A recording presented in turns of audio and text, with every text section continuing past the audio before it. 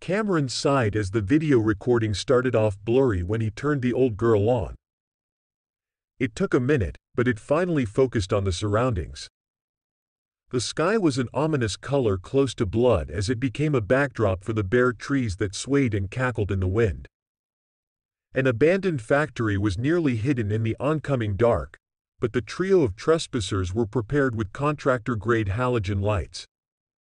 A girl soon came into view, her excitement palpable through the lens.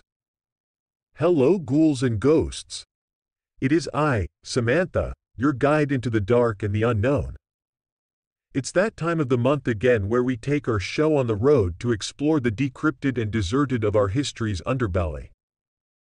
This month, we decided to do something special and stay local with one of our very own disgusting little urban legend, the Hunter of Howl's End." Cameron panned the camera out to capture the roof of the failing building, a group of ravens passing by just in time to add to the dramatic view. The story goes that years ago this land used to have a hospital built on the property for the poor and mentally ill. Samantha stepped forward with stars in her eyes. The treatments that were rumored to be performed here had been spoken in whispers while most of the documents have been sealed or never found. The screams were never ending and frightened all who lived near here. A sigh broke through the girl's monologue. "Do you have to embellish every little thing?" A tall figure brushed against the cameraman to step in front of Samantha. "The truth isn't as interesting as you ever make it out to be. Damn it, Darren. Can you try to not be so logical all the time? It's to add atmosphere. Our viewers like it." The excited girl argued, crossing her arms with a pout. "You don't have to be such an asshole each time we start recording. If you actually tell the story right, I wouldn't have to step in." "Right, Mr. Snorefest knows best when it comes to storytelling." "Ha!" Samantha rolled her eyes as Cameron dropped the camera to glare at his partners. "As much as I love you both, could you two at least try to be civil just once? This is going to take a lot of editing already." Dejected silence followed his words, Samantha looking down with her cheeks turning red as Darren huffed. "Sorry, you know I'm a stickler for the truth. I'll try and hold back this time." He nodded to Samantha and stepped back, holding up a light to continue filming. Samantha rubbed her eyes a bit and tried the smile up at Cameron. "Ready when you are," she told him. He fixated the lens back on her and counted down from 3. Taking a deep breath, she continued her story. The legend speaks of a surgeon that had drugged multiple patients and started to see if he could remake them into grotesque living sculptures. With the ratio between staff and patients being so high and the amount of deaths that happened daily, he flew under the radar until he was stumbled upon by a nurse. What happened to him is unknown, and soon the building was closed and torn down. A toy factory was built on top of the land years after with hopes of burying the past underneath. And yet, as time passed by, many workers have faced their death or have disappeared, and soon enough, even the factory was closed down. Samantha turned to face the building. Even now there are stories about the wild surgeon scouring for his next project. "The hunter is always watching," is a saying that is told to children so they'll behave. Many denounce his existence since there is no proof of him, and yet their silence is filled with fear. No one has been allowed back since without a police escort. Not until now. She looked back to Cameron, right into the middle of the lens. "Tonight, we break ground on the mysteries surrounding this place. Maybe we'll even find a sign that the hunter was real. Or better yet, run into one of his creations that are said to roam the halls." She grinned and let out a chuckle as the recorder was turned off. "Well, that will take a bit of work, but not bad. We've had worse before," Cameron commented as he glanced at Darren. The other male rolled his eyes and bumped his shoulder into Cameron's. He really wished he was back at their apartment, prepping for his second year of college. "As long as you get the shots you need, it will work out. Easy for you to say when you're not the one putting the video together." Samantha's giggles interrupted their conversation as she walked over and grabbed their arms. You both have good points, now come on. I've been wanting to do this forever. Remember the plan, right? Yeah. You'll take the main floor while I take the top floor. Our little Cameron here takes the spooky basement.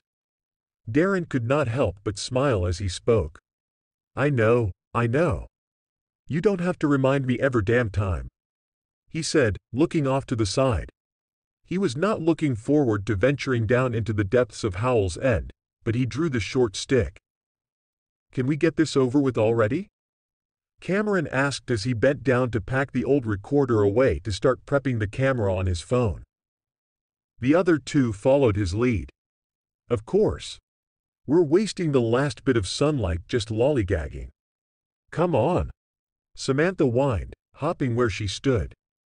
It took a bit more time before they actually started to make their way up to the factory, lightly chatting amongst themselves to keep the mix of excitement and fear down. Once at the entrance, Darren picked the lock and they stepped in, bits of the concrete steps chipping off as they day across it. Cameron swallowed, peering at his partners as they left him near the stairs leading down with a wave and a wish for luck. He remembered to keep the phone up as he took a deep breath of the mold-filled air. With one more silent prayer to his God, he took the plunge down to the basement. The stairs were narrow and broken, some crackling from the weight of his body. Cameron talked softly, painting a picture of how he thought it might look with doctors and nurses running back and forth for supplies or even a body or three. He then switched to the factory employees and how they must have been creeped out from doll spare parts or just from the silence and darkness that clung to the walls. Cameron paused at the end of the stairs, getting a panoramic view of the hanging wires and overturned tables. Dust made a nice home over the discarded tools and unfinished toys. He heard water dripping faintly in the distance as the buzzing of insects and rats added in a soft crescendo. From the bend of light from his flashlight, Cameron saw multiple doorways leading off to more sections. As much as he wanted the adventure to end, he knew that Samantha would be terrible to live with if he did not check every single room. Resigning to his fate, he moved forward at a sloth's pace to capture every inch he could with his phone. Every little sound made him jump, from a squeak here to a shuffling there. He had to pause and remind himself that he was safe and alone for the most part. Nothing but asbestos could harm him here, or a bite from a rat. Cameron took time to breathe, rationalizing that the sounds were more than likely coming from Samantha rummaging around above him. He repeated that thought until he felt sound enough to continue on his hunt. It wasn't so bad at the beginning, gently lifting pages here, canvassing a small workbench here. If Cameron ignored the critters and dust, it was like a time capsule. He tricked his mind to view it as an excavation and he was digging up the past with his sight.